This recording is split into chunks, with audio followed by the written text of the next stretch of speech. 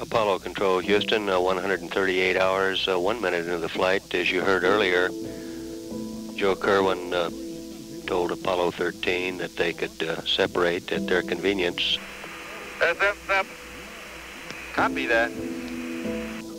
We copied that report from Jim Lovell of service module separation at 138 hours, 2 minutes, 8 seconds. You see it, Jack? And there's one whole side of that spacecraft missing. Is that right? Right by the, look out there, will you? Right by the high gate antenna, the whole panel is blown out, almost from the base to the engine. Copy that. Yeah, it looks like it got to the SPS bell too, Houston. The way it looks. That's just dark brown streak. It's really a mess. The spacecraft is a lifting body because the center of gravity is not right in the center. It's offset. It's offset so that as it comes in, there's a lift vector here. And if it's coming in and it is too long, it wants to land here, but it's going there, it rotates 180 degrees, and the computer does that, and the lift vector is down here, so it pulls you down this way.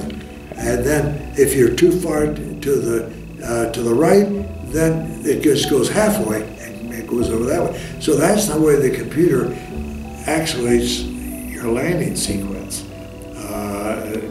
As long as you are properly, it has the proper information on it with respect to your position and relative to the celestial sphere.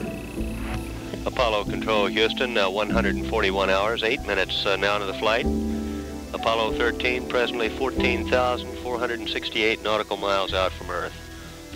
All three crewmen now in the command module preparing to install the hatch. We show 32 minutes, 40 seconds away from scheduled time of Lunar Module jettison. This is Apollo Control, Houston. Okay, Houston, do we have a go for power arm?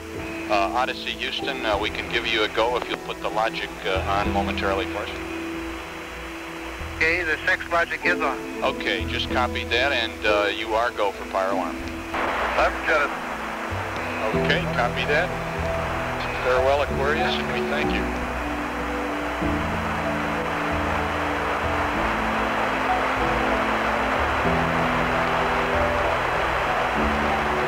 To land on the Earth, we had to go inside a 2-degree pie-shaped wedge with respect to the atmosphere.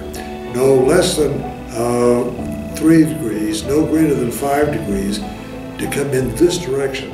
If we came in too shallow, we'd skip out on the atmosphere and we're gone. If we came in too steep, the sudden deceleration would make us a fiery meteor for a few brief seconds, and then we're gone. So controlling that was one of the first things that we had to do. We've had a report that Orion 4 aircraft has acquisition of signal. Odyssey, Houston, standing by, over.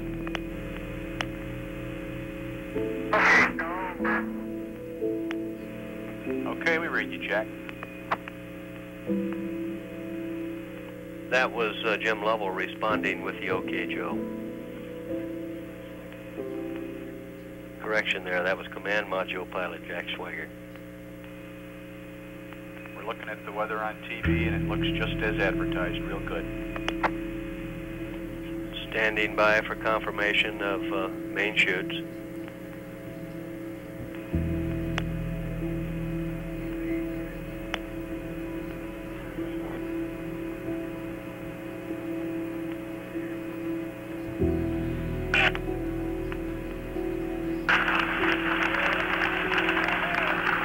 Odyssey, Houston, we show you on the mains. It really looks great.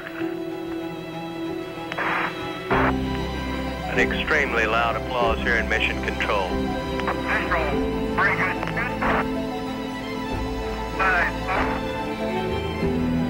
An extremely loud applause as Apollo 13 on main chutes comes through loud and clear on the television display here.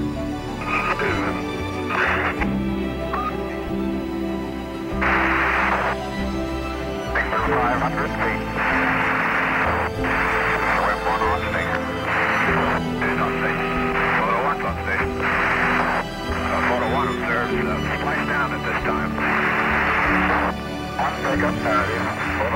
Right, and at this time, the 3 chutes are displaced or in the water.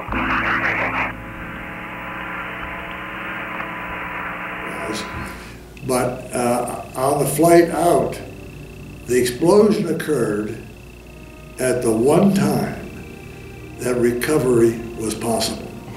I could have been killed very easily on Apollo 13. Things happen, and I got through it, so I don't worry about anything anymore.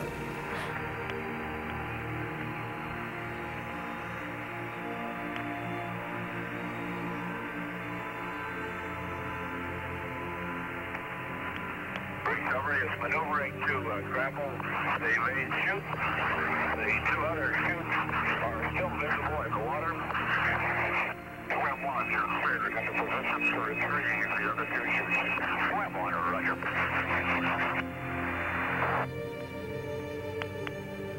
First astronaut is on his way up. Excellent pickup, no oscillation.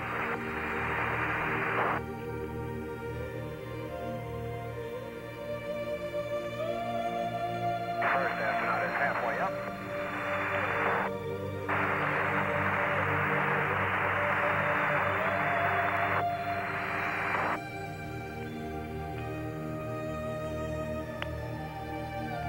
The first astronaut is at the cargo hatch and is safely aboard the helicopter.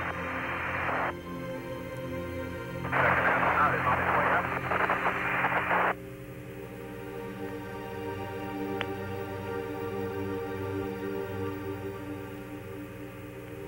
Second astronaut is halfway up. Excellent pickup, no oscillation.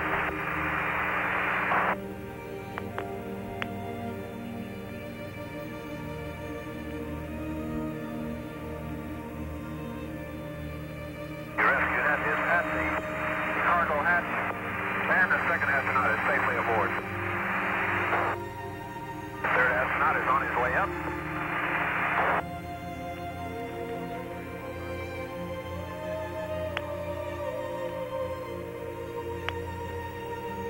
Third astronaut is halfway up.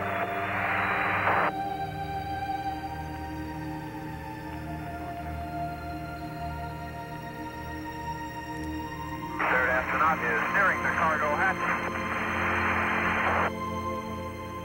And he is safely aboard 6-6.